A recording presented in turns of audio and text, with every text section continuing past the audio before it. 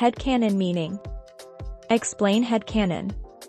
When someone has their own ideas or interpretations about what happened in a fictitious narrative, they may refer to them as headcanon, a slang word for unofficial or fan canon. The term canon is often used in popular culture to refer to what is officially recognized as being true inside a certain fictional world or universe, whether that be via in-story confirmation or external evidence. For example, an author or director might confirm something to be canon in an interview or in bonus material. On the other hand, headcanon refers to the fan-made interpretations of a tale that are accepted as canon by other fans. Everything from the story's origins through its aftermath is fair game. Shipping, or creating a love relationship between two characters that never interact in the tale, is a common kind of headcanon.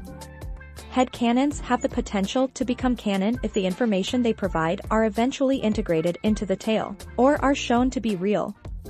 A less serious usage of the phrase occurs when discussing hypotheses that are meant to be comical or ludicrous. For instance, in My Other Universe, Augustus Gloop is awarded Willy Wonka's lifelong supply of chocolate when the candy magnate finally concedes he never stated anybody should avoid drinking from the chocolate river. #Justice for Augustus.